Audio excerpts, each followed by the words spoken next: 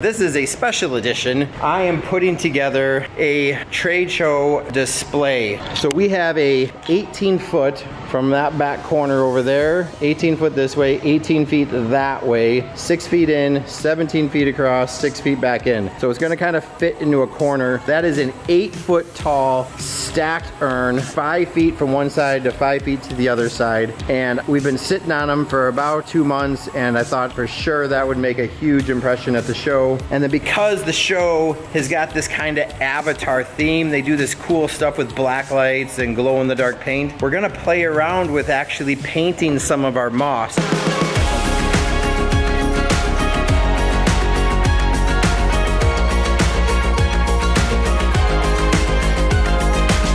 Right, it's Brian with Team Aquascape. It is, oh, who even cares, right? It doesn't really matter because the video gets posted whenever it gets posted. But this is a special edition of a Team Aquascape post because we're doing something a little unusual. If you look behind me, there's a bunch of miscellaneous urns and stuff sitting over there. I am putting together, on the request of Greg Whitstock, AKA The Pond Guy, a trade show display for our good buddy George, Aquashella Coral G. George puts on this incredible show of a group of aquarium enthusiasts and really saltwater aquarium enthusiasts. But of course there's some freshwater and some other stuff there, and it's an insane show. Lots of incredible displays, lots of cool new filters, up and coming filter trends, that kind of stuff, lots of live corals, all kinds of cool stuff. And since we partnered up with George, I don't know, a few years ago, built him a pond in his basement, he's asked us to build another display over there. And so this is what I've come up with, and it's a little different than normal, but I think it'll be cool. So we have a 18-foot from that back corner over there, 18 foot this way, 18 feet that way, 6 feet in, 17 feet across, 6 feet back in. So it's gonna kind of fit into a corner, and as everybody comes in, they're gonna kind of walk down this aisle that goes like right like this way. So everybody will be walking this way. The first thing they're gonna come in and see are the set of 3 bowls. Now the main reason I wanna use patio bowls in our display is because it's basically an aquarium, right? It's an aquarium that can fit on your patio, super low maintenance, add aquatic plants, add lilies, put a turtle in there, put some small fish. It's an area where you can have a pond. We call them patio ponds because it's a patio pond.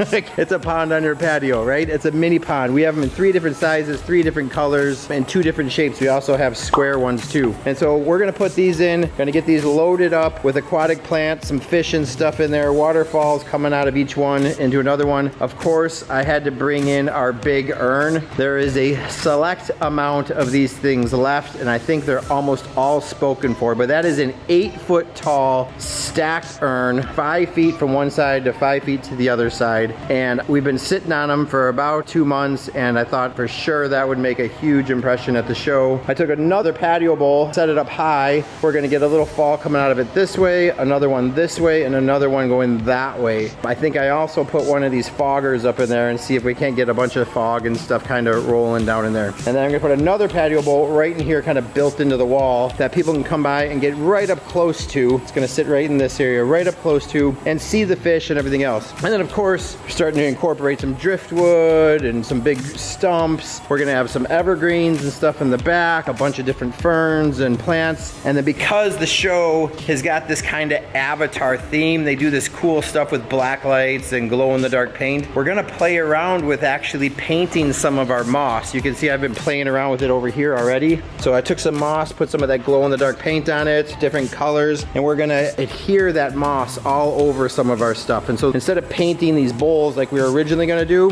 I'm gonna glue on big areas of moss, and hopefully that black light really picks it up. The other thing I really need to do is get those trees and plants. So the whole idea is pre-build almost the entire thing here. So when Ed, Trevor, and I go to start putting this thing together, it's kind of just plug and play. Everything's ready to go. We're taking the guesswork out of things. We're not guessing on where to run plumbing. We're not trying to look for small little fittings. Everything's there when we need it. It's super easy, super light, and we can focus more on the aesthetics and playing with plants. That's what's in my mind anyways. We'll see if that actually comes true. I think the next step for me to do is jump in the truck and go get some trees. Because of this avatar theme, I'm thinking of doing some, we'll see what they have over there at the garden center, but I like the idea of some bald cypresses in the back with a bunch of ferns. Maybe we'll find some tropical, like palmy looking things somewhere, but that's the theme. So hopefully the garden center that we work with, Wasco Nursery, has some big cypress trees that we can just drop right in the water. Agreed? Yes, you do.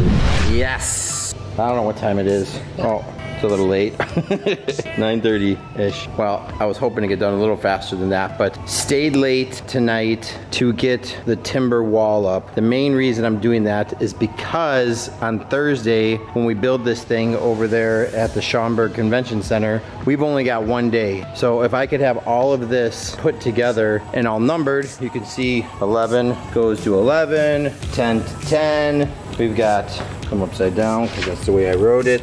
This is the front of it, the bottom, the top. So everything's numbered, so it should be super easy. Obviously, I didn't screw it all together. I'm gonna come in and just put some boards on the back. I'm not even gonna screw these things down. I think I'm just gonna anchor them like from the side all over the place. It's only 11 inches, really 10 inches of water, just enough to get over the top of our small aqua blocks, which are 9.5. So I just gotta be able to hide those. That gives me enough water to lay a pump down and feed everything. Now, I'm gonna come up and work on this urn. So I wanna run a 3-inch pipe. We have about a 10, almost a 10-foot diameter all the way around that thing. I don't want any water coming off the back because you won't see it. There's gonna be a wall back here. So I don't know if it's pipe and drape or a solid wall or what, but something over there, and there's a wall over here. So I want all of that water just to come off the front. So I only have to calculate for 5 feet of water. And if we go back to our formula, which says, you know, a minimum of 1,000 gallons of water per foot,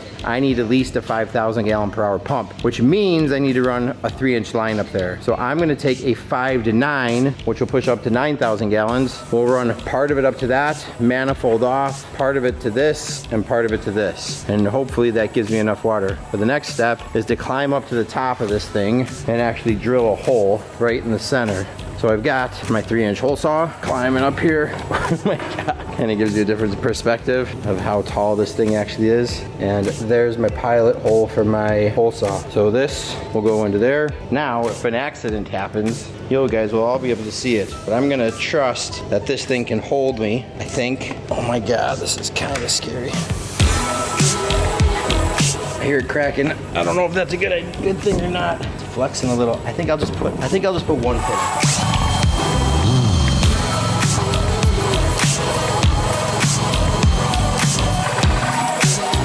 It's working.